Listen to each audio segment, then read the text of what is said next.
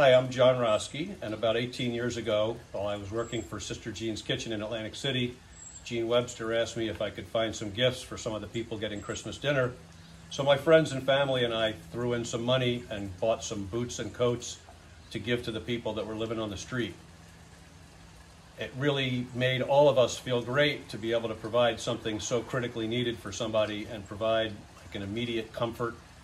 We got them food, we got them warm clothing.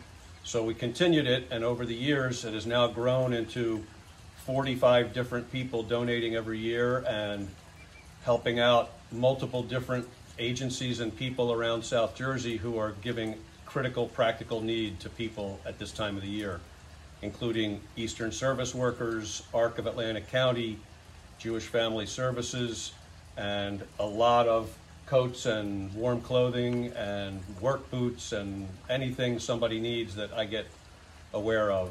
We've included veterans from all over South Jersey, people who are mentally handicapped, people who are struggling with addiction, just anybody that we know of who has a real practical need will donate the money to me. I go find what they need and deliver it to them personally.